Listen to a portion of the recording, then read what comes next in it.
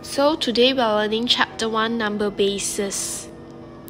In this chapter, we will learn about base 10, base 2, 8 and 5. The two main subtopics here are converting bases and addition and subtraction of the bases. We'll start with the basic understanding. The numbers that we use daily are in base 10. Base 2 has only 2 digits, which are 0 and 1. Base 5 has 5 digits, 0, 1, 2, 3, 4.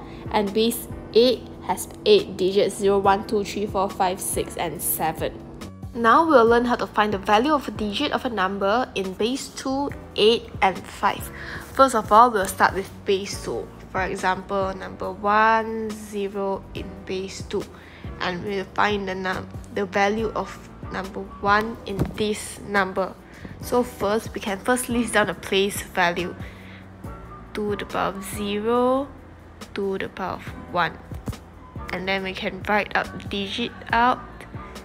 And the value will be place value times the digit. So we'll get 2 to the power of 1 times 1.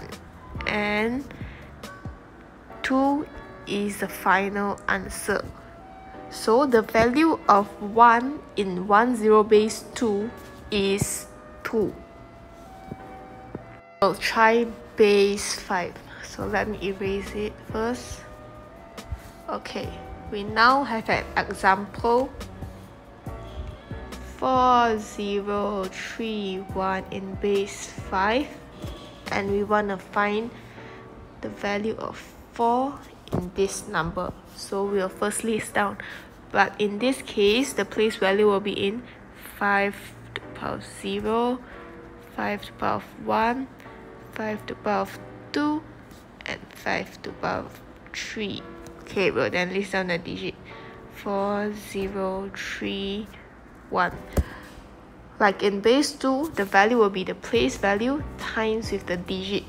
So the value of 4 will be 4 times 5 to the power of 3, and you will get the final answer here. These will apply the same as in base 8. It's just that the number 5 here will change to 8. What is expanded notation? Expanded notation is sum of the value of the digit. Just now we have learned that the value of a digit in the number is place value times with the digit.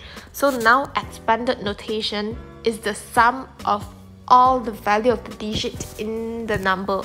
So for example, we have 4, 2, 5, base 10. Expanded notation will be 4 times 10 to the power of 2 plus 2 times 10 to the power of 1 plus 5 times 10 to the power of 0.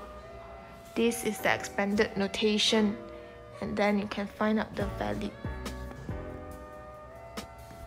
Now we'll learn how to convert bases into another bases. First of all, we'll convert base 2, 8 and 5 to base 10. The steps is pretty easy as we just learned what is expanded notation. First, we will write it in expanded notation, and the second thing is just to add up all the value. It's easy, and I don't think we need an example for this.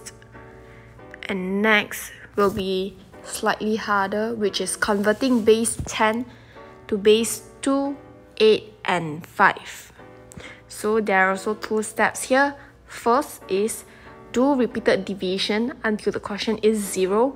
And second is write number in new base by reading the remainder from the bottom to the top. Okay, let's look at example here. Example will be convert 134 in base 10 into a number in base 5. So first we'll do repeated division. First write up 134 box 134 divided by 5. Get 26 with the remainder of 4. We'll write the remainder at the bottom, at the side. Next we'll divide again. Get 5 times 5, we get 25. So we have the remainder of 1 here Next we divide by 5 again. We get 1, remainder of 0 here. And we do divide again until we get a 0 here. So the remainder will be 1. So the value will be 1014 in base 5. So next we'll learn how to convert base 2, 8 and 5 to one another. It's basically the same, it's just that we have one extra steps. First we'll convert the number into base 10, and then we'll do repeated division, and then lastly write the number in new space by reading the remainder from bottom to the top. It's basically the same as the last example we did. It's just that first of all we will convert the number into base 10. Subtopic addition and subtraction is basically the same as what we normally do. It's just that we always remember that the maximum digit for base 2 is 1, which means that anything in base 2, any digit in base 2 can only be 0 or 1. We'll do one example here. 101 base 2 plus 110 in base 2. We'll do what we normally do. So 1 plus 0, 1, 0 plus 1, 1. So now look at this. 1 plus 1, we get 2, right? But then the maximum digit is can only be 1 here. So we put 0 and put 1 in front instead. So the final value will be 1011 in base 2.